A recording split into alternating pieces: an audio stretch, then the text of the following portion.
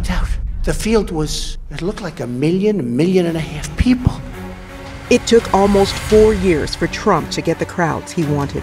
After years of Donald Trump's divisiveness and discord, America is coming together.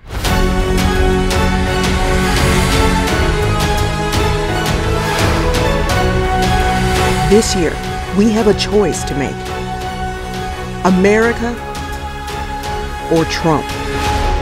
Imagine how big the crowds will be when he's gone. A New Day begins on November 3rd. Paid for by the Lincoln Project, which is responsible for the content of this advertising.